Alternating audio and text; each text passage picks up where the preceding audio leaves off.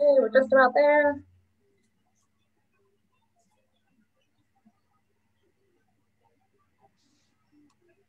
We're now streaming live on Facebook, it says. There we go. Yeah, there goes mine. Now streaming live on Facebook, it says. All right. Good evening, everyone. Good evening. Hello, David. Hello. Gonna go ahead. We're gonna get started into our committee. Actually, we only have one first reading. No second, third, or pending. And it's ordinance number 21-0-01. Ms. Norris. Muted, Andrew. You're muted, Andrea. Thank you. We'll bring our committee to order at 6:01. Counting, it looks like all members are present. The item is 21-0-01, an ordinance to increase the salary of Mayor of New Franklin to $90,000 per year. The sponsor, Jim Kotz and Andrew Fetterman. Yeah, so I'll jump in before Jim does. And I just want to start off by saying first that this was completely unsolicited. It's just an overdue item that we need to take care of, in my opinion. The mayor's salary has not gone up since we became a city. And everyone else, every other employee within the city pay has increased every year, so or thereabouts anyhow. But I think that's something that's very overdue and that is needed. And again, it wouldn't go in effect until the next term, so January 1 of 2022. Jim? There. So again, you can't see me, but I'm here. The camera's not working on my computer. We've been talking about this for a little while, and we only have the opportunity to do this every 4 years, and it has to be done at this time of year. It has to be approved by council 45 days before the petitions for the position are due in, which would be about the beginning of June. So we need to pass this by I believe by our second meeting of April. So we have plenty of time to take time on this to, if anybody wants to take time and solicit any input from the community.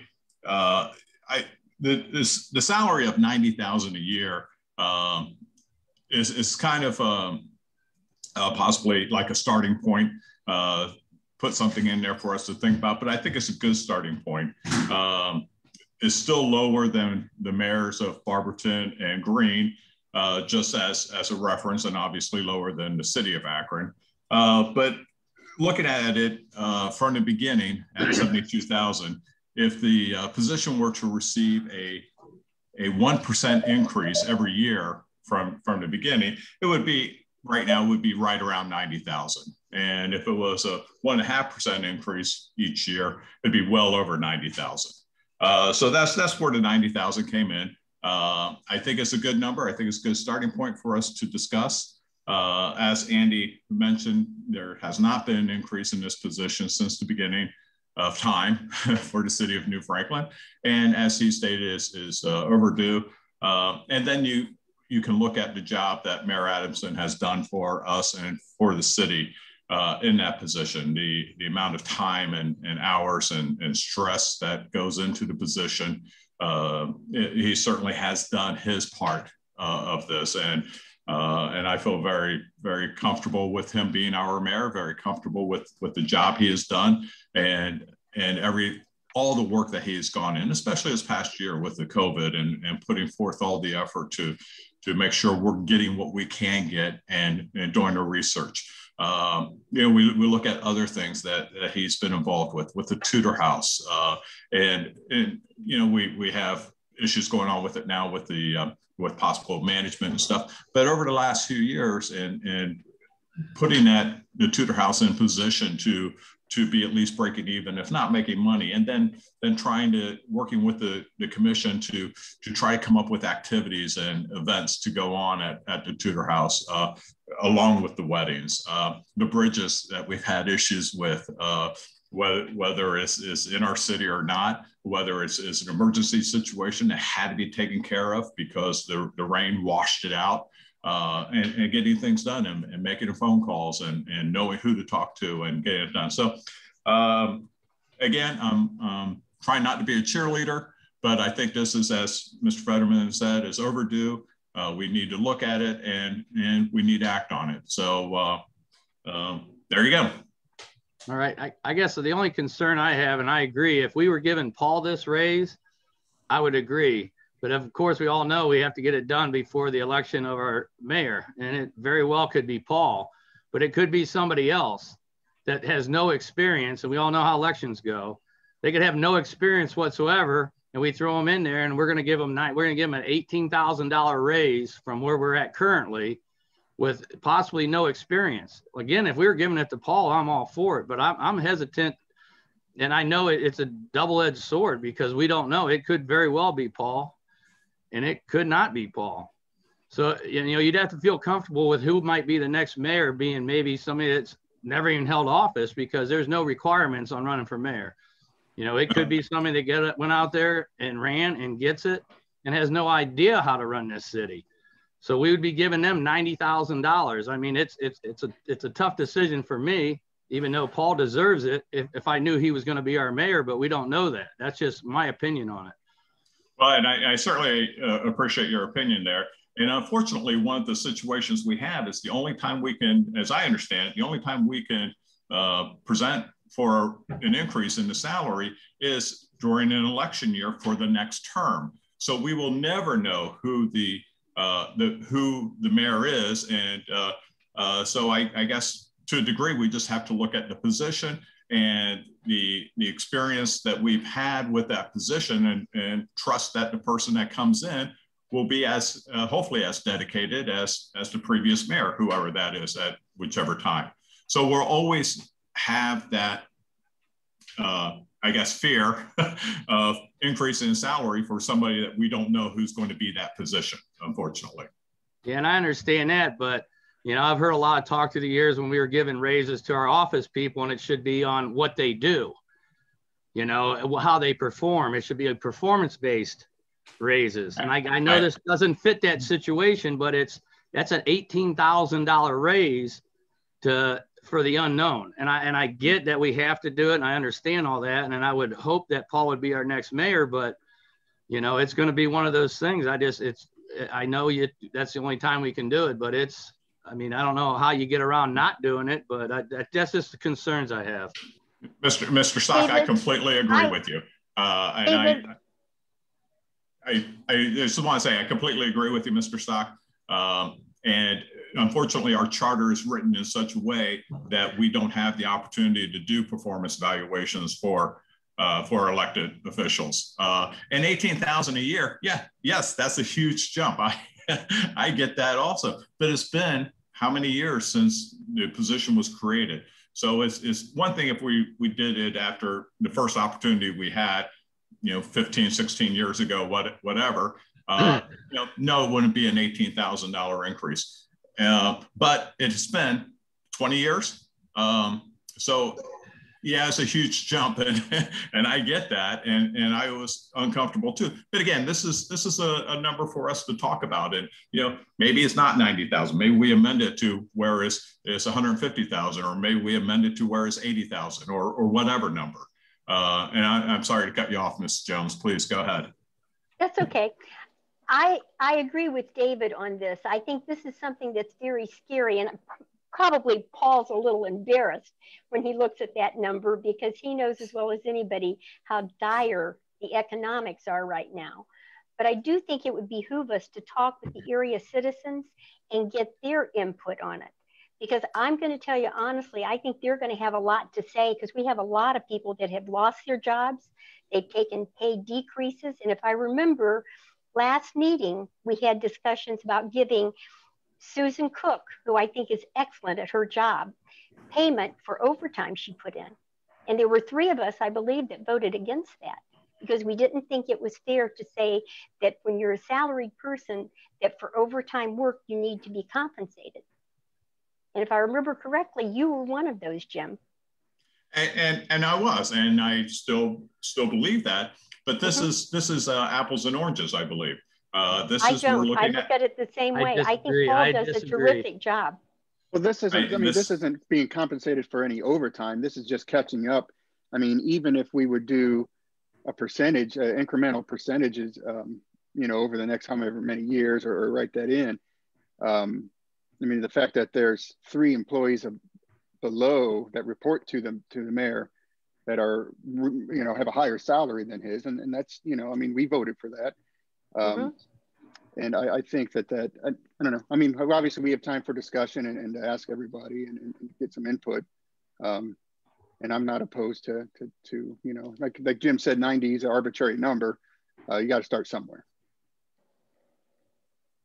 I agree. I mean, I'm not against it. I just got to get my head wrapped around it a little bit more on, you know, where we stand on that.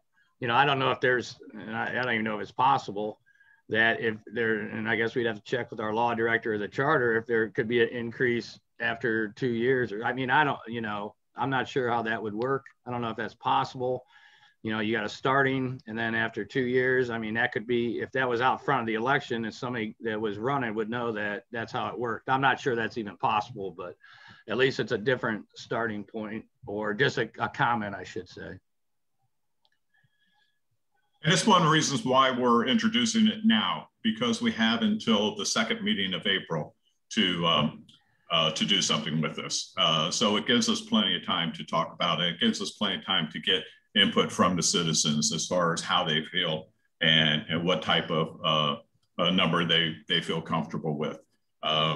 So I will say that I post the agenda on Facebook when it comes out for us, and usually we're getting comments right away from people about different things that are posted. There was no comments from this posting of the agenda, which really kind of surprised and shocked me. We did get one email from a citizen basically asking the same questions that y'all are. And they're very valid questions. I agree. But again, that's why it's out here now, so that everybody has an opportunity to talk about it, ask questions, negotiate, you know, figure out what we want to do, if we want to do anything. So. Okay, I think that with all those comments being said, David, we're going to go ahead and keep this on time. We're not going to ask for any first reading. This merits a little bit more discussion and a little bit of public input. Yeah, I agree, Andrea. So we're going to do that with our committee. Any other comments, other suggestions? I think that's the way to go for now. I agree. All right. With that, our committee will conclude at 6:14. Thank you. Appreciate the conversation. Thank you, Andrea.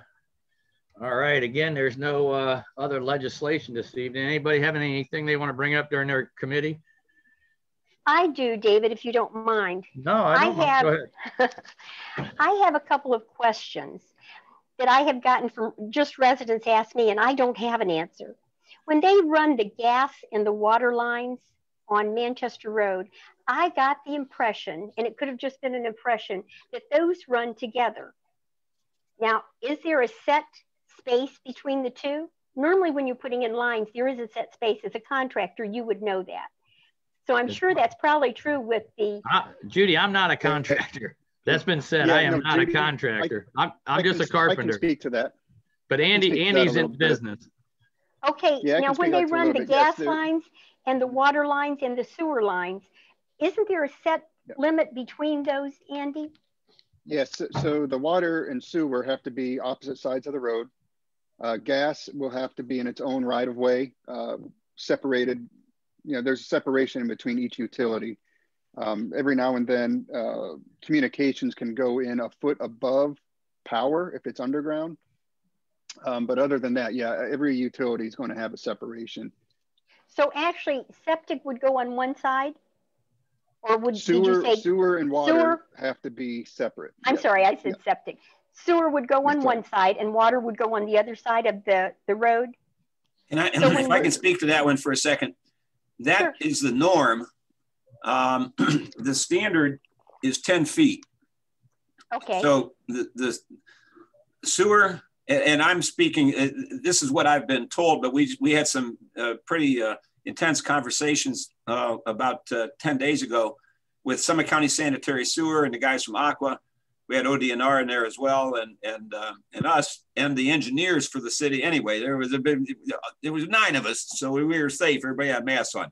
Anyway, Gotcha. The upshoot from the experts is this: that the sewer, the water, and stormwater, they have to be 10 feet apart. And to achieve that, as Mr. Fetterman said, normally sewer goes on one side of the street and water goes on the other side of the street. This is what I understand is the practice. But they can be on the same side of the street as long as they're 10 feet apart. And in fact, we're going to have one circumstance like that on State Route 93 when the water comes up Renninger to 93. When it goes north, it'll be on the east side. And there are dry lines for the sewer already on the west side from Vanderhoof up to about Renninger. And they're going to continue when they do get around to the sewer, and they'll stay on the west side. The Water Aqua wanted to put theirs on that side also because apparently there were a number of obstacles on the east side. And so they're going to cross over and they're going to be on the west side also, but they're going to be the requisite 10 feet apart. And all of that has to, when the sewer and water, that all has to be approved by the Ohio EPA. So we have, so that's under their jurisdiction and their authority. But now I totally defer to Mr. Fetterman when it comes to the gas lines and those things. I don't know the answer on that one. Yeah, I don't know how far they have to be away from water or sewer as far as communication, since power could be transferred on there. We have to have, I believe, a minimum of 36 to 48 inches in between. Okay, gentlemen, then let me ask you, are you saying they can be 10 feet apart? One is, say, 5 feet down and the other is 15 feet down, or side by side 10 feet apart? Yeah, lateral, side by side. So they would be going into the property at least 15 feet? Well, at least these plans are both drawn that they would stay within the road right away, so that the road right away extends far enough on the west side that they can both be in the road right away and still be 10 feet apart, and not have to appropriate any property from the landowners on that stretch. Okay, and how far is that from the middle line? Do you remember? I don't know the answer on that one. It's different on every street, but it's yeah. So that's on that state route. I'm going to guess it's pretty extensive, but I don't know the answer for sure. How about homeowners? It would be the same for homeowners. They're not going to encroach upon lawns and things. They're just going to stay within the road right away. They'll stay in the road right away. Where you run into some conflicts is when the homeowner has basically utilized the road right away, like most homeowners do, including me. Yes. Okay, my lawn runs right up to the street. Yes. But I think that road right away out there is something like 20 feet. So there's about 10 feet of what I think is my lawn is the city's road right away. That's what I was asking, Paul. And would the company doing the work repair that the way it was? Or is that up to the homeowner? Because basically it's the road right of way. The contract we have with Aqua is that they're required to restore to the best of their ability to the condition. And I'm glad that came up because we got an inquiry from a gentleman on Catalina. There's been some heavy equipment over there, and he's had some, and I guess, Mr. Kotz, this is my kind of lazy way of responding to that. I just saw it this afternoon. But yeah, they have an obligation to restore to the best of their ability to the condition that it existed. When we get to lawns and those kind of things, I suppose that's primarily going to be planning. Of more concern to a lot of people is concrete. If they got a concrete drive, and they're going to have to restore these. And they're trying to go conversation underneath with them, and hopefully we're not going to have to fight about it. I don't expect that we will, since we're just getting started with these folks. Okay, but again, I'm sorry, Judy, but it's going to take some time. I'm sorry. Please say that again. Then I want to say one more thing. I talked over. They will restore to the best of their ability. Yeah, as close as they can to the condition that existed before the construction. But it's going to take a while to do that. Naturally, they're going to have to finish the construction before. So I think what we're going to see them leave the area, and people say, "Wait a minute, what about my yard?" But you know, it's March, you know, and they really can't do much right this minute. So Right. I think some of this stuff is going to follow. I will tell you that the city will be a vigorous advocate for any property owner who feels that they didn't get proper restoration. People can count on that. And I think with the heavy equipment, they are going to get some damage, as you say, because it's March and we get a lot of mud. Right. That heavy equipment will really do a lot of damage. But I notice they're trying to go under the driveways. And in most instances, they're able to do that without any damage to the driveway. Right. And that makes business sense for them, naturally. It does, honestly. And I have one more question. It may be for Susan. I'm not positive. I thought we were going to put the budget on the website. Is that something we can do? We have basically never put the budget on the website. We've had it on our open checkbooks. Once we update it, we've had the budgets on there. We can do it. It's no big deal. After you pass it, we can certainly put it up there. It's not a problem. That way people could follow it, people that don't watch the meetings, and probably do not copy down very quickly the things we're saying. And sometimes we don't go over the whole thing. I know you do a very good job at it. I'm not saying that. But if that wouldn't be an inconvenience, I think if the other council members are in agreement, I think it might be a good idea.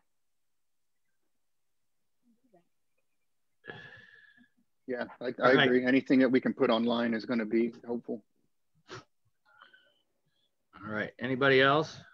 And while we're talking about putting things online, if you don't mind me butting in, there was a inquiry that came across this afternoon that we have been posting the agenda on the website and on Facebook, but we haven't posted the individual resolutions themselves.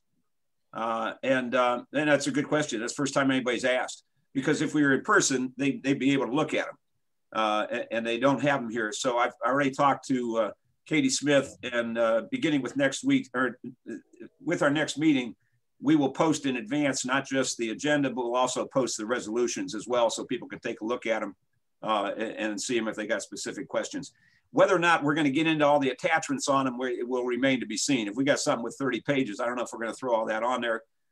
You know, if somebody wants to see it, they can give us a call or something like that. But you know, if it's a proposal and, you know, it's attached as the quote, of course, we'll put that stuff on. But the resolutions and the ordinances themselves, we'll make sure those are all posted with the agenda, starting with the next meeting. All right. Thank you, Paul. Anyone else? All right. I'm going to go ahead and call to order the City of New Franklin City Council meeting Wednesday, March 3rd, 2021. We'll call it 6:25.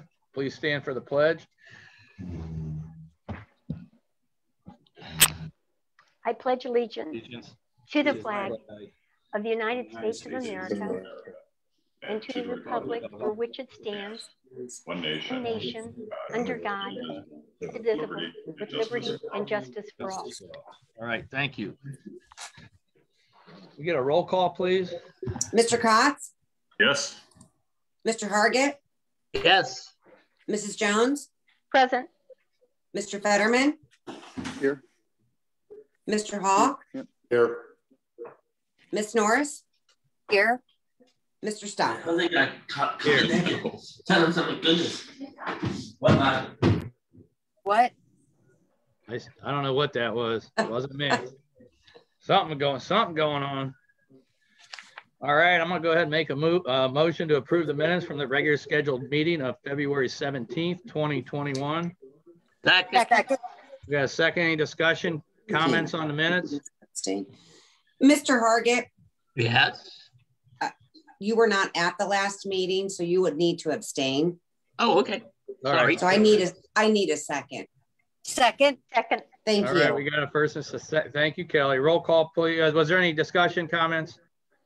Roll call, please. Mr. Hargett? Yes. You would abstain. Abstain. Okay. Mrs. Jones? Yes. Mr. Fetterman? Yes. Mr. Hawk? Yes. Miss Norris? Yes. Mr. Stock? Yes. Mr. Kotz. Yes. All right, thank you. That passes 6-0 with one abstention. We'll go into the comments. We do have just a couple. We have one that says salaried positions in the private sector do not typically pay overtime. If the salary for the mayor has not increased in 20 years, then it's overdue. And another one said, hey, Jim, a few of us did comment. I'm guessing that's going back to when you put it on the website. So that was just a comment. And then we got one, something then the city should maintain the road wide right away. That's always been an issue. Okay, we have another comment. Now that the governor is allowing mass gatherings with proper social distancing, will you return, or you returning to in-person meetings? And I guess I talked to Paul about that today. Paul, you just want to touch on that real quick? Yeah, we haven't gotten a clearance on that specific issue. They've increased the numbers for social gatherings, for festivals, for weddings, but not not for public meetings. So I will continue to monitor that. And I really, really look forward to the day we're back out in the big room. But as of right now, all the information I have we're still stuck with the 10-person limitation. All right, thank you, Paul. And another one is, how long will Aqua guarantee their work digging under driveway will cause voids and settling over time, causing concrete drives to settle and crack? I believe they put, Andy, you probably can help me with this. They push that through there, right? They usually don't excavate under a driveway. On a smaller pipe, they just push them through, right? So I don't know what they're doing, but I know as far as my company, yeah, we bore, it's directional bore, so there's no void. Yeah, that, I mean, I'm sure that, I know that's what they do with smaller water line. I'm not sure what their main water line is, but I know they can do up to a pretty good size hole where they're not actually excavating under there. They're just boring a hole and sticking a pipe to fill that void. So, but that's a question. How long will they guarantee their work, Paul? Well, I mean, they've got an obligation to restore. So as long as we got a contract with them, I'm confident we'll be able to get their cooperation if there's deterioration down the road. Okay. There's quite a few driveways on Catalina where they've taken the driveway out, the apron out to install the piping. So almost every driveway has been affected on Catalina. All right.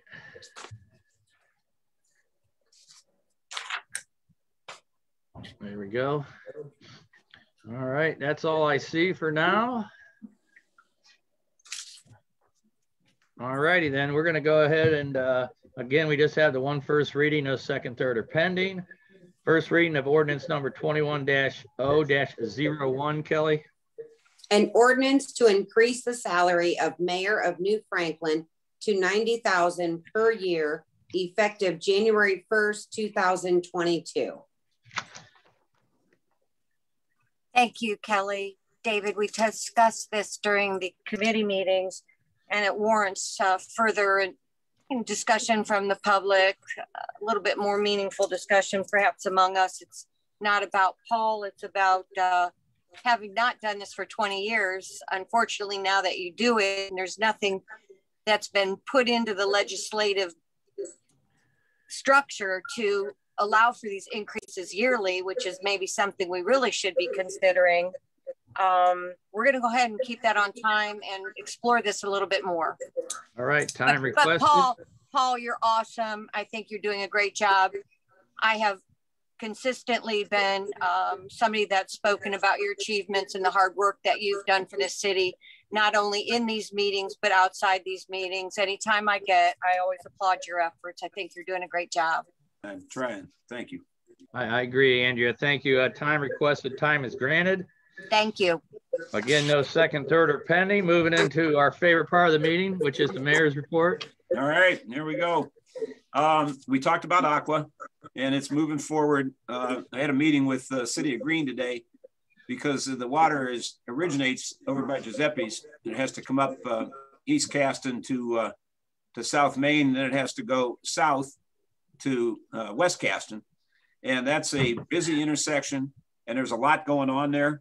And that's how we ended up having this conversation that I was referring to with Summit County Sanitary Sewers, because, well, in any event, they're going to need to close South Main for about 5 days. It'll be a work week. It'll be sometime in probably mid-April. I know, and we will, not much they can do about it because they have to come around that corner, and they have to, there's just a lot going on in that intersection. So nobody really wants to, but they're going to have to.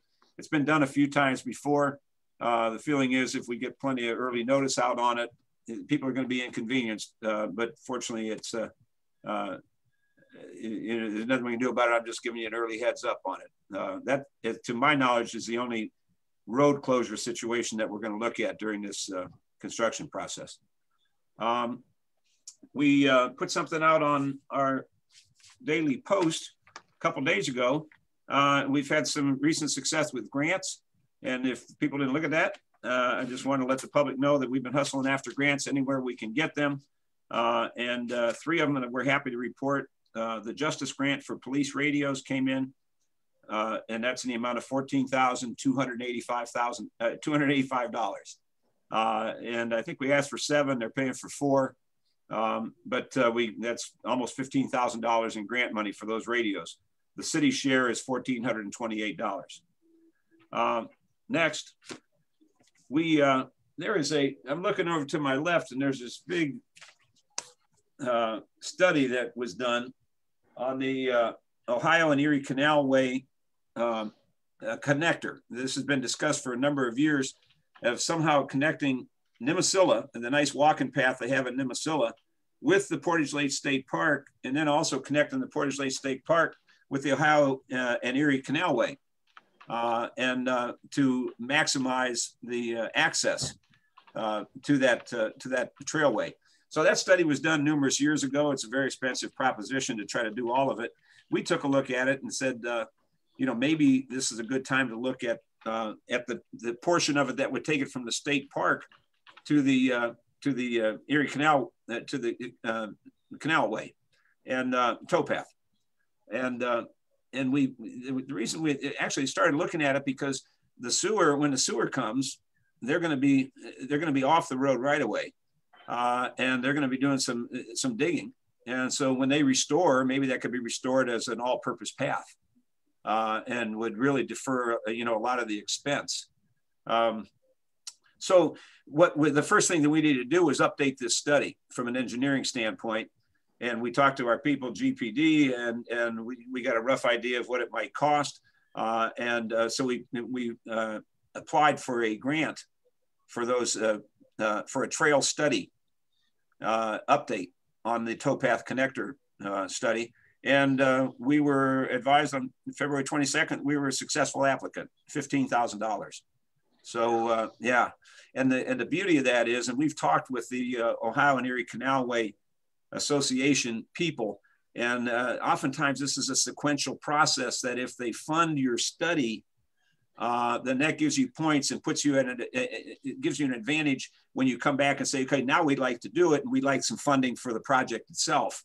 And the fact that they funded the study gives you a leg up in getting the funding for the project. So that's something that we've been working on for a while, and we got that. And we're very happy about that. And lastly, and Katie Smith, she's always embarrassed when I mentioned her, but she took the lead at the Tudor House. And I'm going to talk about the Tudor House in just a minute. But anything that needs to be done to structurally maintain the Tudor House. And I will tell you, there's not an iota of a plan to change anything about the interior of the Tudor House. The entire plan for the Tudor House is to maintain the period piece that it is. But we found out things like we had a leak in the butler's kitchen, or the butler's pantry, or I don't know what you call it. But anyway, there was a leak in the ceiling, and it was coming from a toilet. And this was last fall or last summer. And they dug it up, and there was no plans. They have no blueprints for this. And when they cut it open, they found out that the floor in the upstairs bathroom is concrete, pretty thick concrete. And then when you start seeing the pipes, it's a little scary. And I will tell you, as an aside, it's plenty scary you know, when I saw that, when I thought about what we might run into, what the city might run into for maintenance expenses, you know, under the floors and behind the walls up there, because it was what, maybe 2 years ago, we had a ceiling in the bride's room give way, and we had to bring people in to fix that. So anyway, but there's no blueprints. So we made that, we reached out to the folks at Stan Hewitt, who I should let Katie do it, but I'm not gonna, because who understand old structures and blueprints, et cetera. They said, before we could, what you guys need are blueprints. And we said, well, you know, how are we going to get that done? And so Katie actually submitted the grant on our behalf to the Ohio History Connection. And we were one of, I think we were one of what, 18 or 14? Yeah, we were one of 14 that received a grant, in this case, just under $5,000.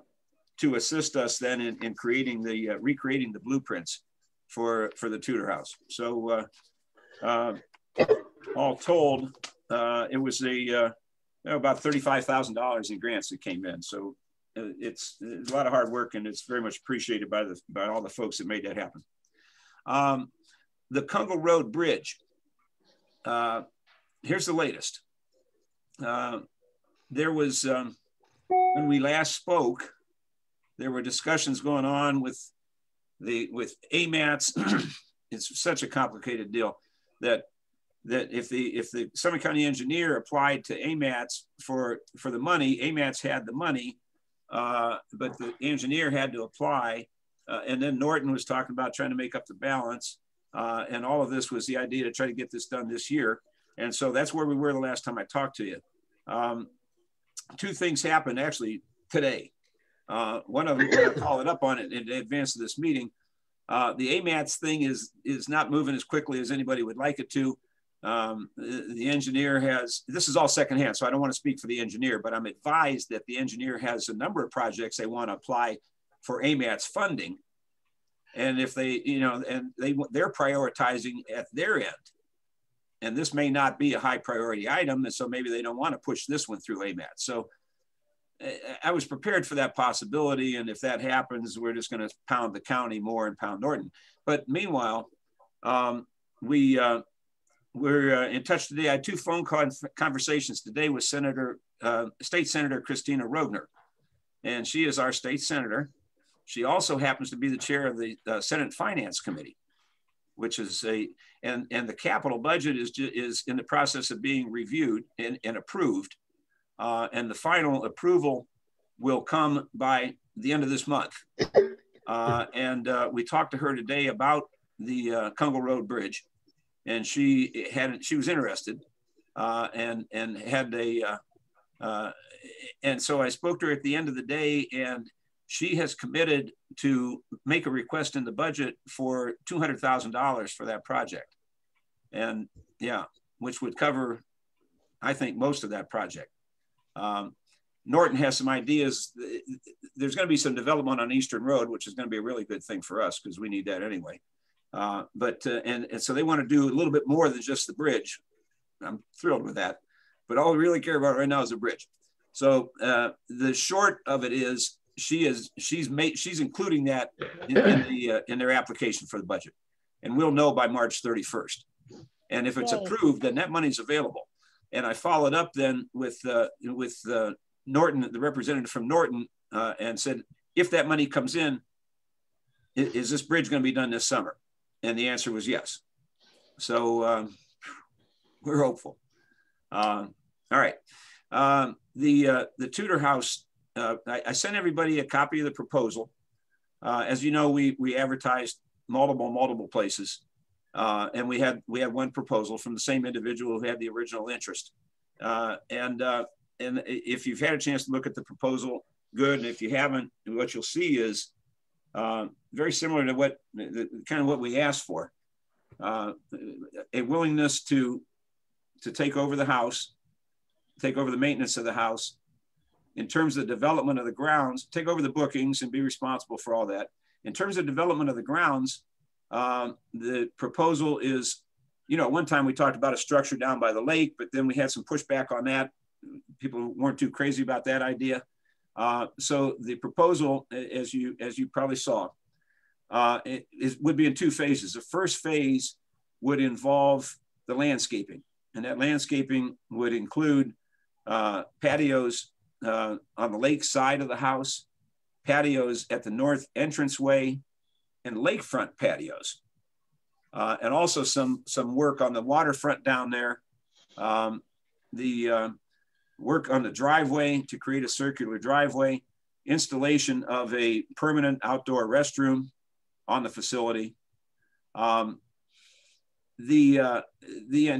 had some extensive conversations with the individual, well, Tim Canner, who made the proposal, and they expect that that phase to cost in the range of $500,000. The construction on that would begin.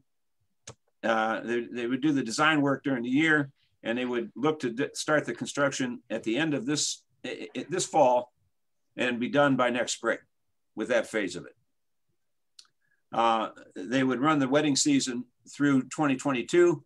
They would use tents as we've used tents. And then the second phase would be the 4-season room, with the idea that the construction on that would start in the fall, early winter of 2022. And that structure would be ready by the spring, the wedding season of 2023, 2 years from now. And if you look at that, at those plans, what really attractive about that house, and the house would go to the north side of the grounds, so there's no site issues. The plans include a 2-story structure, and the top floor would have walkouts, lakefront walkouts, and that's great because they'll be able to do their weddings and events up there. The ground floor, I'm even more excited about, quite frankly, because they have some storage areas in there, but there's 2 meeting rooms in there. And I, that's an important aspect for me in terms of how the city can have an opportunity to use that facility. So we are in the process, and that part of the project they expect to cost somewhere between $1.5 to $2 million to build that building. There was a question, I talked to our Parks Commission about this the other day, and they had a question of, well, how do we control the events they have, and how are they going to pay for this? And is he going to have to start running all kinds of different events to pay the bills? And the financing, it's private financing. He shared some details with me.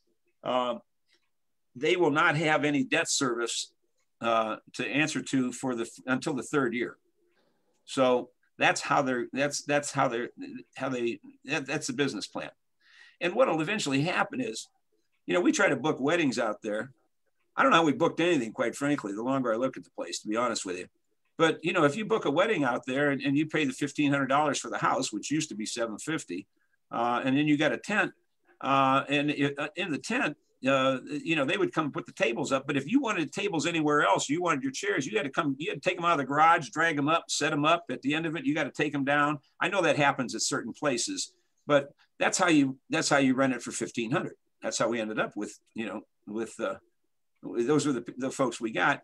They'll do a little bit more upscale. And I think apparently their business plan is such, they feels that they'll be able to have rentals that'll sustain it. So I'm working on the contract. We're working on the contract right now. And I hope to have that contract to present to you for a first reading on March 17th. And I will tell you that the operative parts, they would take over the obligation of the bookings. They would run them.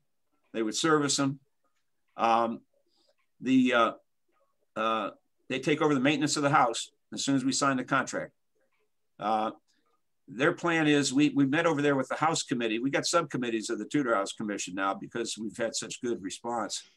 And we met with him. The House Committee met last Friday with him, and we went kind of room to room. And Tim indicated they'll probably spend about $75,000 or $85,000 this year in the house, just doing fundamental stuff. A couple of the bathrooms are a nightmare. You've been over there, you know that. What passes for a groom's room in the basement is scary. You know, there's just there's a lot of stuff that's very expensive. And I'm sorry to go on this long, but I really want to let people understand why I feel so strongly about this. These are things when we expanded the Tudor House Commission, and we created these separate committees. And Andrea can speak to that. Her and her mom came in and did some fabulous stuff in one of the rooms. We took a look and we said, okay, we're going to do this piece by piece. And we look at the kitchen and we spent some money and we had a lot of donated labor and we upgraded that kitchen. But when you start getting into some of the other rooms and some of the things that need to be done, I mean, it's 5,000 here, 10,000 here, 15,000 here. And then you know, it was very, very, very daunting. And then you're going to take the small administrative staff that we have and say, okay, to pay for this, we're really going to have to do more stuff. We got to get corporate events in here. We got to get, you know, and all of a sudden we're trying to run an event center and, you know, with no manpower. And we still don't have anybody to put up tables and take them down. So so the contract is such that we preserve the dates, we preserve our 5 major event dates, we preserve bi-weekly summer events, and we have the right to the facility at any time that it's not booked, and that at any time that it's not booked, it remains open as a public park place. And this is going to be a management agreement. There's no proprietary interest. We retain the full proprietary interest in the grounds. So that's most of the high points on it. I will get this to you in advance of the meeting, and I intend to have it. And I think we'll have it hammered out in time to have it to you for at least a first reading on March 17th. I know I was really kind of long-winded on that one. Has anybody got any questions or thoughts or concerns or comments on that one? I do, Paul. I'm sorry. Yeah. This reminds me, Mason Manor. This was the reason we did not take Mason Manor. We couldn't afford it. Exactly. I remember we had, I think, a bat incident. Right. And that was just one incident. Yeah. But that's the reason we don't have Mason Manor. Yeah, exactly. All right. Just a couple other things quickly. We are proceeding on exploring tennis courts at Sisler. I've talked with Manchester Schools. They'll donate the land to us. We're doing the survey right now. We're talking with the United States Tennis Association. They're going to help us with the planning. Kevin Noble's working on this. We're going to put out requests for proposals for construction. And as soon as we are in a position to do that, which we hope will be, we think we should have everything, hopefully before the end of April, we'll be able to get proposals for cost. And then what we also intend to do is make application with ODNR for a grant for as much of this as we can get. We went after a grant from them for a pavilion up there at Sisler, which got turned down, and I'm really not shocked that it did, all things considered. But we think this has a lot of viability, and we really think that we got a good shot at a grant on this, because we're also going to do the pickleball courts, and it's so we've got, you know, the attraction that for the entertainment for the young, entertainment for the old. It's the kind of thing I think that has a lot of magic for grants. So we will see what we can muster up for grants. One of the other upsides of getting out from under the financial obligation of the Tudor House is we won't have a financial obligation for the Tudor House. And so the $150,000 that we have coming in each year of the portion of the income tax that has to go to parks can now be used for some other purposes. And specifically, the Parks Commission, as I've told you, is committed to this project. And so we would be dedicating a significant portion of the park budget over the next few years to get this done. Paul, I apologize. I have Sure. another question. Yeah. Would this mean an amendment to change that then for our income tax? Oh, no. Okay. No. It just says that 5% has to go to parks. Parks. Yeah. And it says primarily for capital projects. And then if you can also use it for other purposes, but it's primarily for capital projects just like this.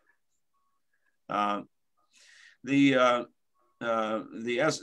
South Summit COG is meeting and proceeding, and May 11th right now is the target date. to go live with that joint venture. So that's moving along its course.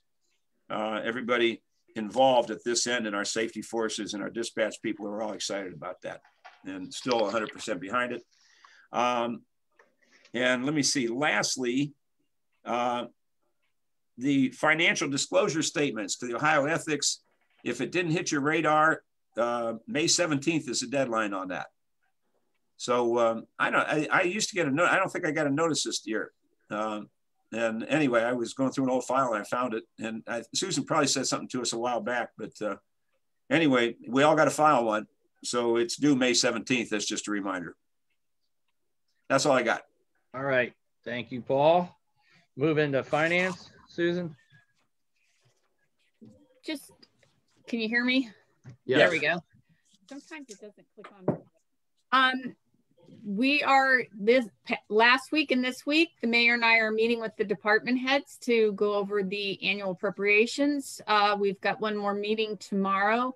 And then once we get everybody's numbers by Friday, you should have your spreadsheet with the draft appropriations on it. And then as soon as you have a copy of that, I will make it into the form of a resolution. So if you have any questions, once you receive that in your email, please look it over and let me know if there's any questions, or if you want to talk to the department heads as well, since they're the ones that are in on the meeting with us and go through everything line by line, feel free. But if you have any questions, please let us know. If you'd rather have a hard copy, you will get a hard copy of the resolution, of course, but if you'd rather have a hard copy of the spreadsheet, let me know. We can print that out and put it in your folder back there too, whichever you'd prefer. That's all I've got for right now. All right, thank you, Susan. Old business, any old business? I wanted to bring up about getting our ordinances put in online. What kind of work's been done on that, or if we were still doing that? That is still, I apologize for my back. That's still on the radar. And I don't mean to keep putting it off. I mean, we haven't forgotten about it. It's probably a next year project, to be honest with you, Mr. Fetterman. But when I say that, I mean it. You know, I think we'll have, the deck should be cleared enough that we can get at that. Kind of somewhat similar to that is trying to go digital with all of our paper records. And if you've been in that back room, you see what a nightmare that is with everything that we store with paper, and it's going to take a lot of work to get ready. So those are two different projects, but they're sort of under the, in my mind, it's the same thing. If we can get at it sooner this fall, we certainly will. And as we mentioned before, I don't know the specific sites, but it's been suggested that there might be potentially some grant money available for that type of thing. There was some suggestion maybe we could use CARES money, but I thought that was a little bit of a long shot. So I know that we need it, and we need a code. We should have a traffic code. We should have a criminal code. We will have that. I just haven't been able to get at it yet. Thank you. Any other old business? A couple things, Mr. Mayor. You mentioned pickleball. When will the pickleball court open up at Lakeside? Boy, as soon as weather permits. And I'm looking for volunteers to do the introductory game. So if you're interested, but yeah, as soon as the weather is good, we've got the paint. And we've got the posts. It's just a matter of, and the surface is there. So we just got to stripe it and sink the posts and get the nets up and get it going. So I would hope right around the beginning of April. Excellent. Okay. And the community involvement group and Grow Park, any updates on that? Citizens Advisory Group. We had a nice meeting. And boy, I lose the sequence of some of these things. We met with them right after the last meeting that we had. And we had about 22 people and really a good exchange of information. a pretty broad range of expertise. And what has come out of that, as much as anything, I think I copied you folks on this. We wanted to get the information out in terms of what we're doing, why we're trying to do it. And also part of it is, and this is a slow process, and I wanted people to be aware of that as well. Nothing's happening next week in terms of this, but get them in on the ground floor and get input from folks. We referenced the comprehensive plan, which was adopted in 2004. And I think it still has a lot of viability because, as I pointed out to them, there hasn't been a whole lot changed up here since 2004. The city looks largely the way it did back then, because we've had no infrastructure. So, but it was suggested that this would be a good time for an update of the comprehensive plan, and that was a good suggestion. So I've got a Zoom meeting next Thursday with the Pogemeyer group, and those are the folks that did the comprehensive plan, and we're going to talk with them about, get some input from them about what their thoughts are, and what cost might be, and then from there we will likely, I expect that we're going to do a request for proposals to not just Pogemeyer, but to other groups for an update of the comprehensive plan. And we'll come to council with that, once I'll probably be coming to you with that sometime in April, asking for this request for proposals. Because I really think I think it is time. I don't think it's going to take a lot, but so that group is off and running, and they got good ideas. So I think it's a good group. As far, we did have a few people that responded. They had some interest in sharing some ideas on Grill Park. 3 or 4, Katie, would you say? 3, okay. I haven't gone any further with that one yet.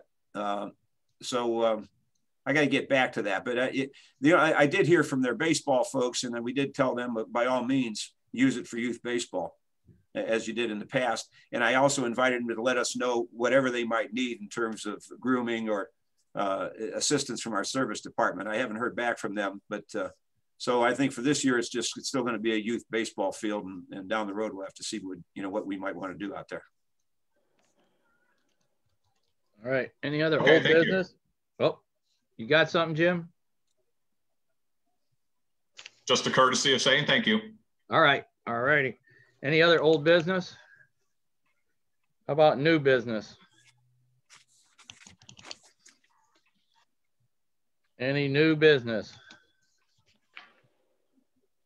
All right, we're going into our public questions and answers. And actually, this is when I'm going to bring up the emails. So get yourself some popcorn and a soda, because this is going to be a little while. But I do have, there was one that says, Sue, you might know, it says Anderson Online or American Legal can handle the digital ordinance issues. Paul's shaking his head. Yeah. All right. And we got another one. He left his Ken Payne, 5972 Manchester Road. So it's been 8 or 9 months since it was discussed about ordinances online, but April pickleball will be open. Well, it's 2 different things, I'm guessing. It says the priorities, but one's a little more detailed than the other, I would say, Paul, as far as that goes. All right. Here we go. As far as the contractor registration, I was going to kind of wait and, let it go for a while till we're all together, but I'm going to address some of these issues. Some people are anxious to hear some, or I'm just going to answer some questions. I got one that's pretty long, so I'm going to have to reduce it a little bit for the 4-minute time. The first one is going to be, this is from Robin Akey. Mr. Stock, I am writing you in regards to the comments at several city council meetings proposed legislation on the registration of contractors working in the city of New Franklin. Without its own building department, the city of New Franklin follows the guidelines, requirements, and standards as defined by the Summit County Building Department and Building Standards Department. As such, contractor registration already exists, and there's a link to it. Yet you feel that's the necessity to add additional registration requirements, fees, city personnel duties to register and monitor contractors. What prompts this legislation? I was thinking about, we have a vendor's permit that we require people to have. So I started looking at that. I'm like, well, what, you know, maybe something along the lines of knowing who our contractors are doing business. And the next question is, who is requesting the city to register contractors? Is it residents or just you? Again, I was feeling the, you know, doing some research, and I'm like, well, with the vendor's permit, maybe we look into that. So I thought maybe we, you know, we felt the need. And then it says, and there's a question about how many New Franklin residents have filed complaints on contractors in the last several years. I talked to Barry, he has none, but I have not checked the Better Business Bureau, or I did talk to the county today, but as one question I did not ask them.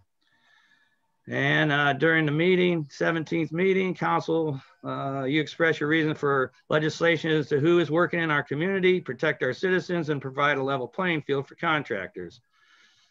So then we go to reason number one, seeing who's working in our community. You stated if you work in our community, you're going to be insured and bonded.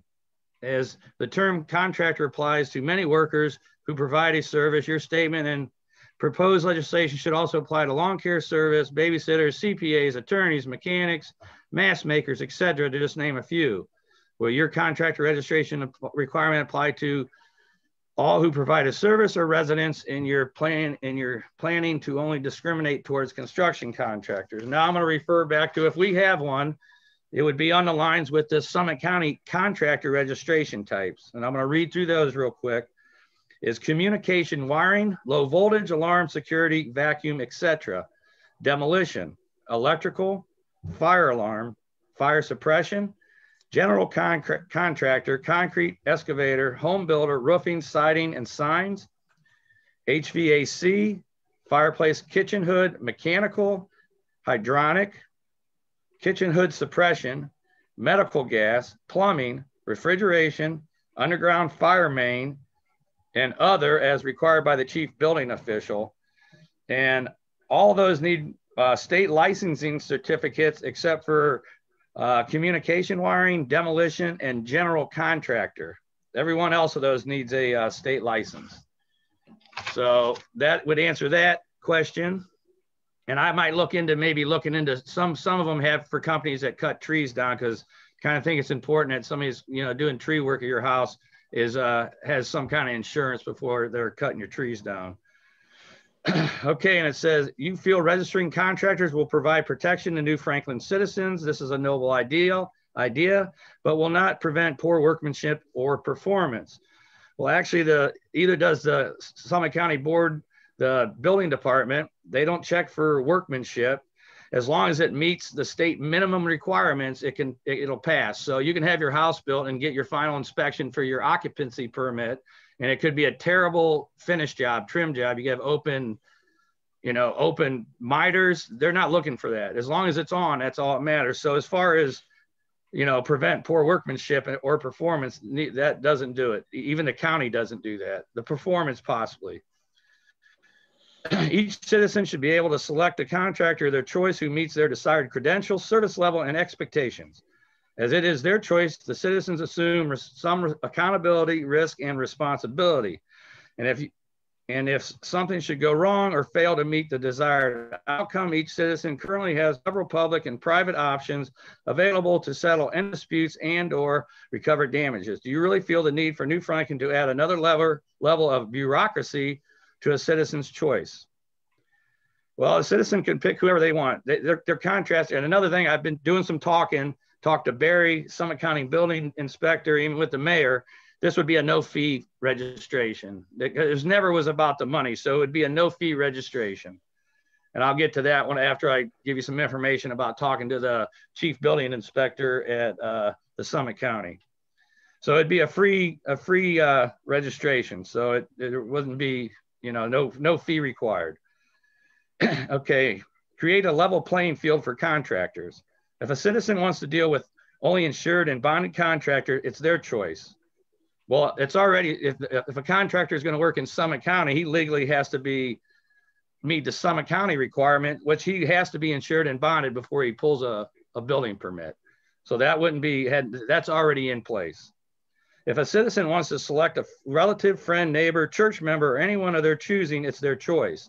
The selection of a contractor is between a citizen and contractor, which becomes a working relationship between all parties. I get that. That's fine if a homeowner wants to pull their own permits and do their own work. That's no problem. But there's some contractors that'll let the homeowner pull all their permits and then do the job. And I mean, I've seen it. I've been in a lot of, I'm not a contractor, but I worked in the residential field for 12 years. And I've seen where contractors have the homeowner go and pull all their permits, but they actually do the work. So that's something that even the building inspector says goes on, and it's hard for them to police that all the time. And it says this legislation will be limited to the pool of contractors available for citizens to select from. It will also limit the number of residents who desire to make extra income to support their families. Why do you want to turn New Franklin into a punitive city? It's not the government's role to establish a level playing field for businesses. I have a couple points on that.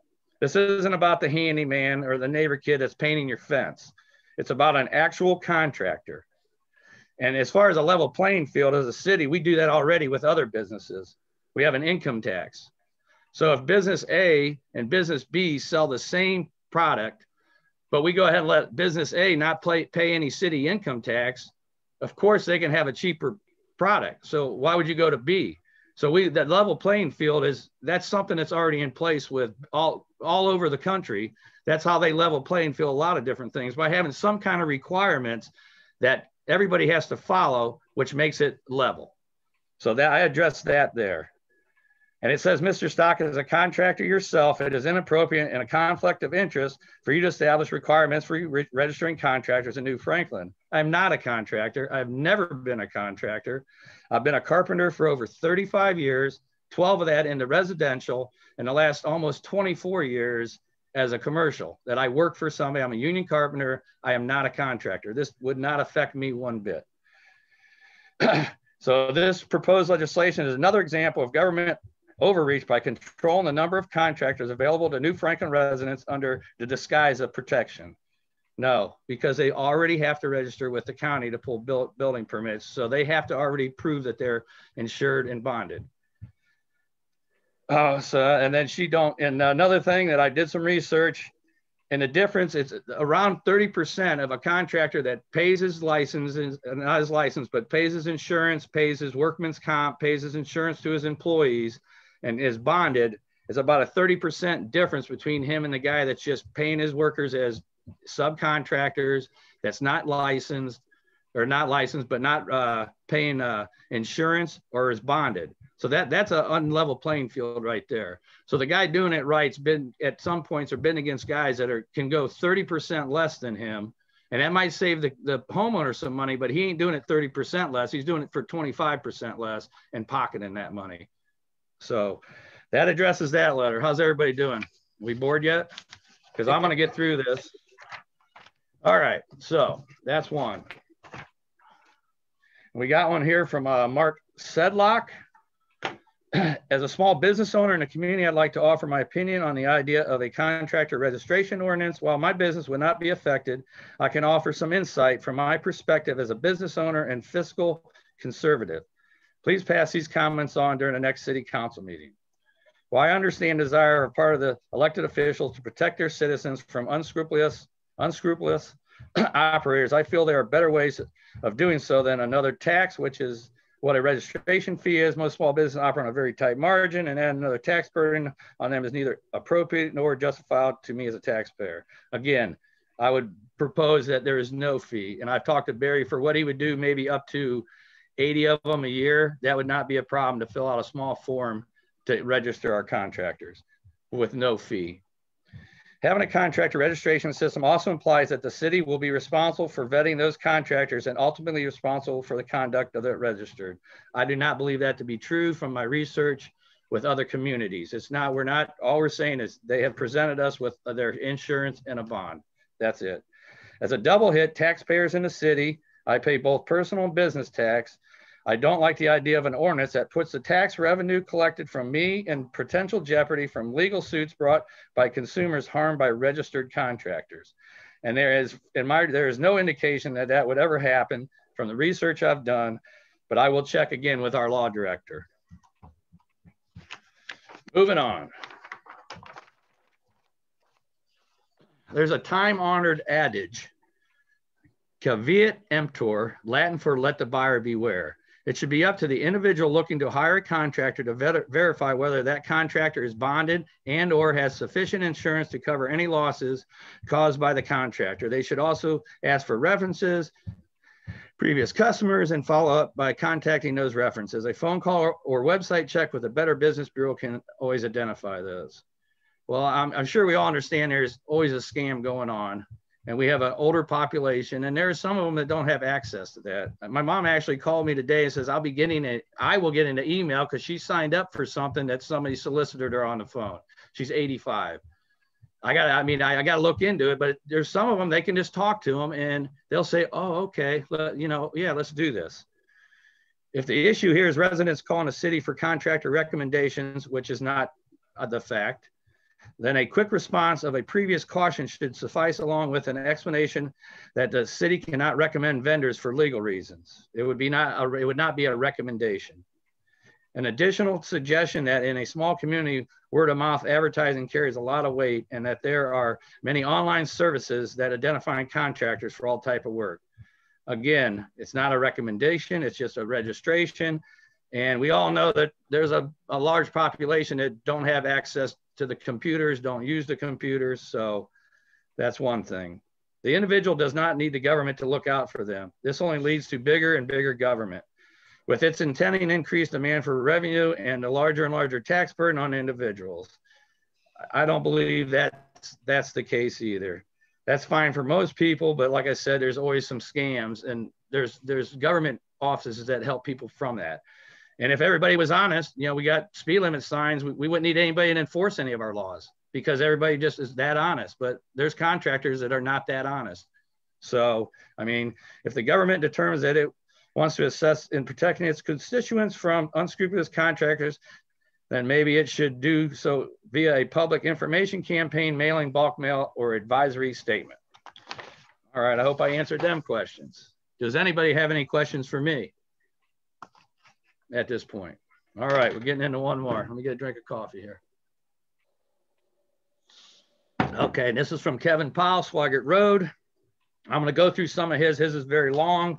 He's got a section that I will ask that I'm not gonna take care of at this point, but I will answer all his questions. All right, in reference to some of your comments addressing potential contractor registration during the new business section of the council meeting that took place on 2/17/21, I felt some clarification was needed regarding correspondence I sent from the meeting. 2/3, further, I want to address some of the misinformation you may have been given. During the meeting, you referenced my letter around 56 minutes into the meeting, and I got the impression that your comments, you thought the term skilled trade only referred to state caliber licensing.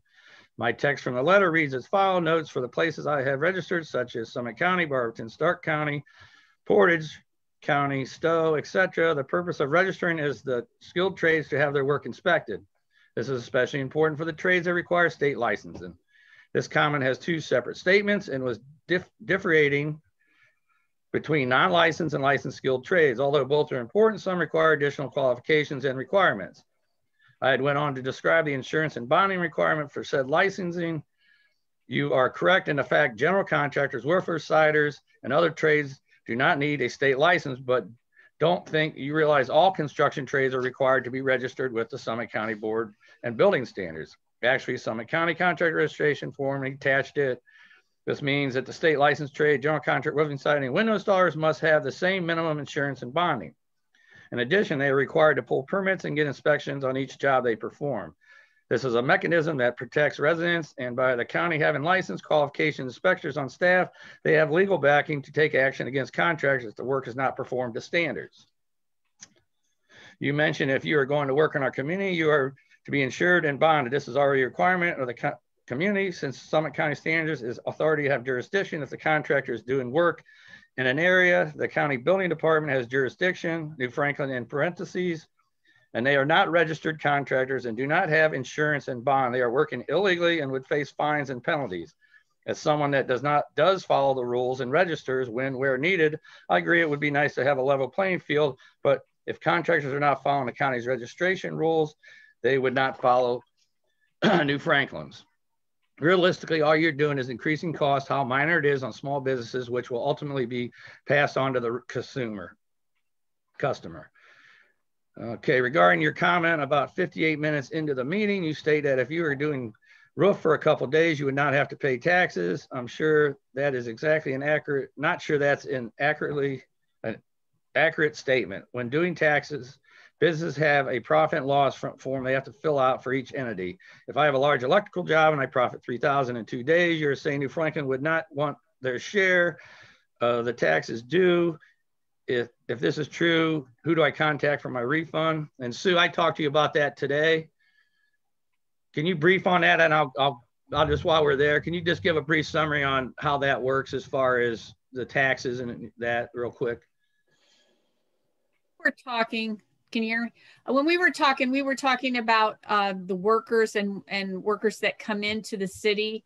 And after 20 days, the 21st day is when we start taking income tax from them for the workers there. But unless we know that these people are there, you know, that Rita knows that they're there, obviously we're not going to be able to tax them. Some businesses, of course, are honest, some not so much. But as the mayor can attest to, when they were putting in the pipeline, he met with them and we made sure we gave that information to Rita so that we did collect those taxes. But obviously, and I'm sure the mayor can attest to this as well, if we don't know about somebody that's there and we're not advised, or Rita's not advised, we wouldn't know, and they would not get taxed. And like you were saying, it's easy for Rita, if you're a New Franklin resident, they'll look and see you paid state tax and federal tax. And since we have the tax, they would kind of look in to see where you worked or where you paid your taxes. So they look into that a little bit. But if you're not a New Franklin resident, they don't do that kind of research to try to track somebody down. And like, again, it's not a big deal about that, but it is fair to say that you could work here for a few days, 10 days, and if you weren't tracked by living here, and, you know, so they could see that if you lived somewhere else, they would have no idea you were here. So, you know, you would not pay any tax to New Franklin City for up to 20 days. Even after that, if we don't know they're there, they have to pay the tax, but the chances is nobody would be able to track them down. Correct? That's correct. That is very high possibility. Okay. All right, so then I'm going to bypass this. This is getting pretty long. There's a paragraph about who is contracted with Summit County Building, who's not contracted, who's contracted. There's several communities. I didn't really look into every one to see which ones were which. So I'm going to bypass that. Sorry, Kevin, we're getting into this pretty long, but you can post that on your Facebook page and let the people see it. Okay, here we go. In closing, I understand what your intentions are and what you're trying to accomplish. I also believe that you have the best intentions at heart. Personally, if there is another registration to deal with, it's just a matter of filling out paperwork and paying the fee. I do, however, disagree with the additional insurance and bonding, which there would be no additional insurance bonding. It was just prove that you carry what you're carrying for the county. That's all. That's nothing additional. And I think you're setting yourself up for legal issues down the road. I would appreciate if you answer the following questions, some of which are from last email. Okay, here we go.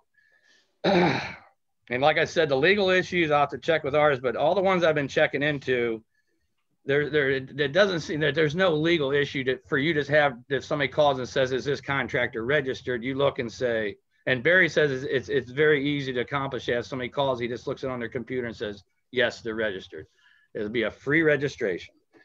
So it's here's the first question. You have mentioned you are not trying to reinvent the wheel and it's to protect the residents, but the wheel already exists. What further protections are you offering that the county does not already have in place?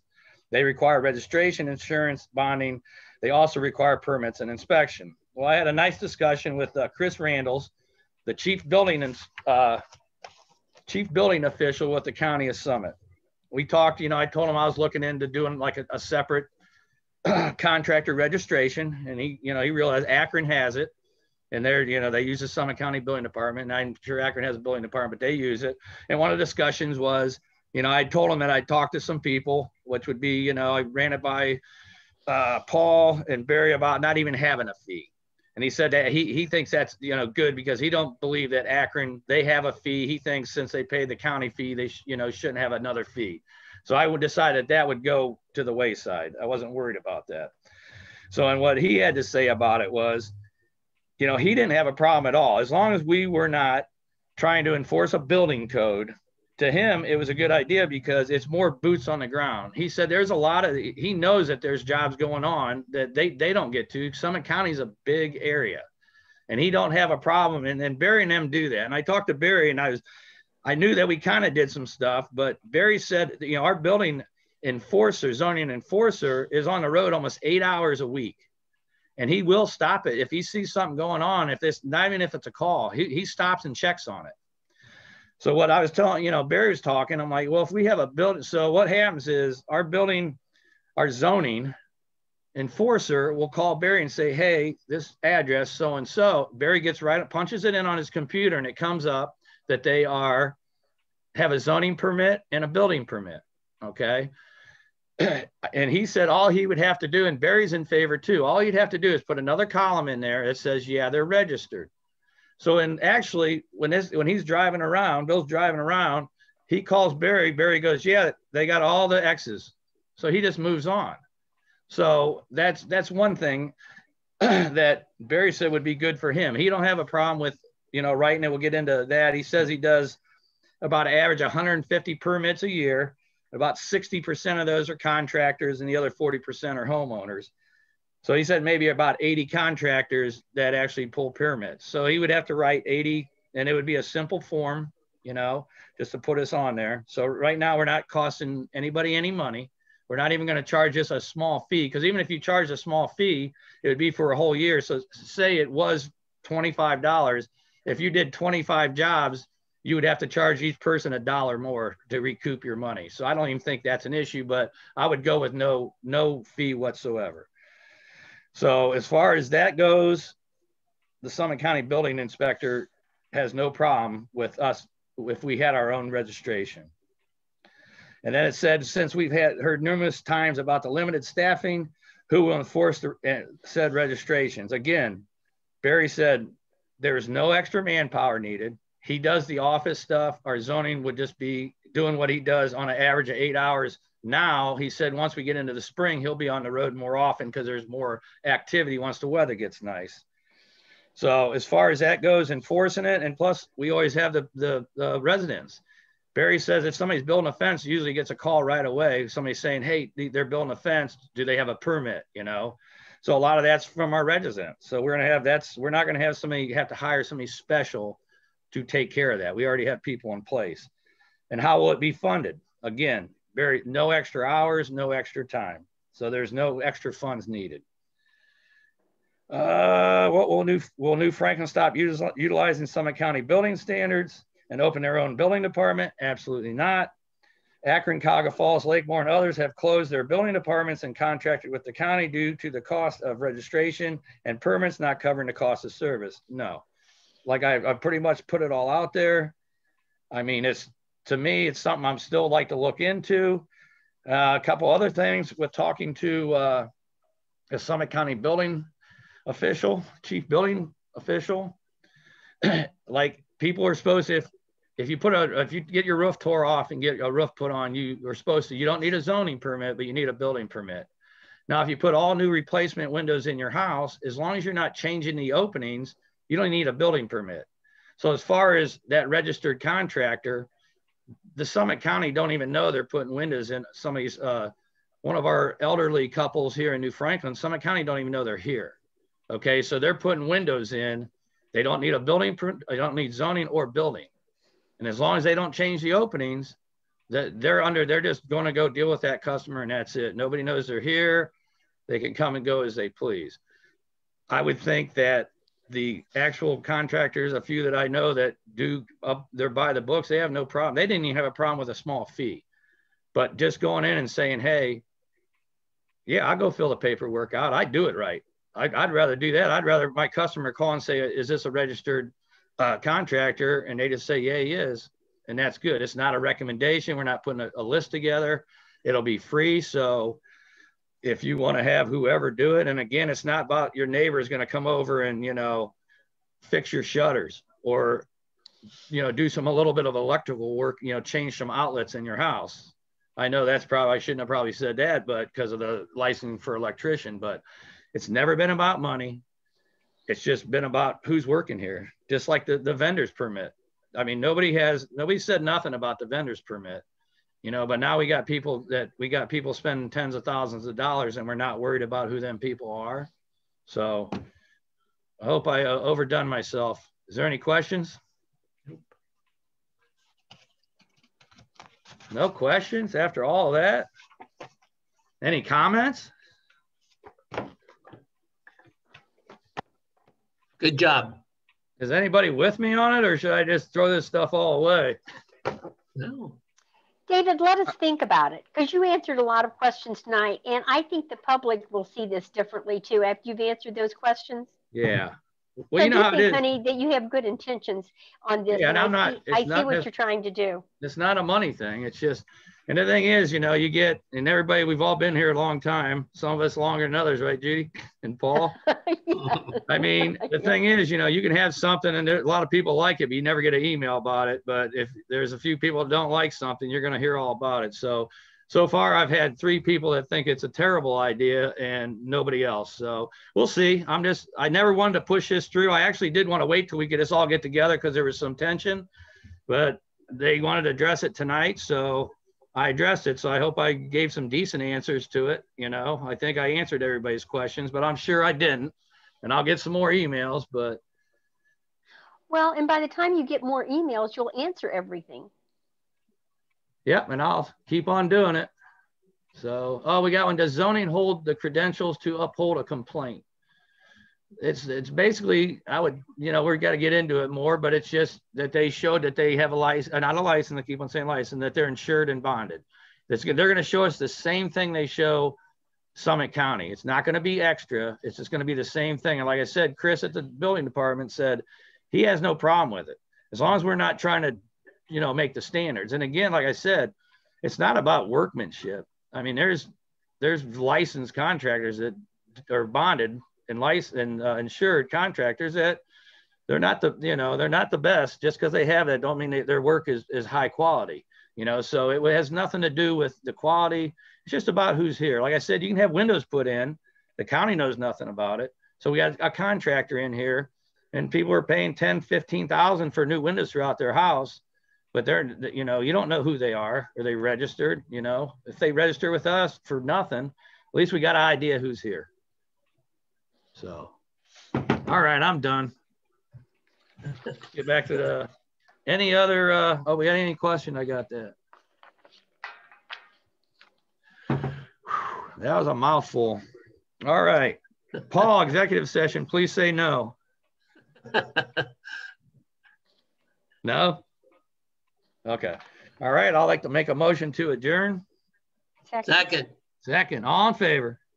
Aye. Aye. All right. Thank you. Next council meeting, March 17th. We'll start the committees at 6. Good night, everybody. Good night. Good night.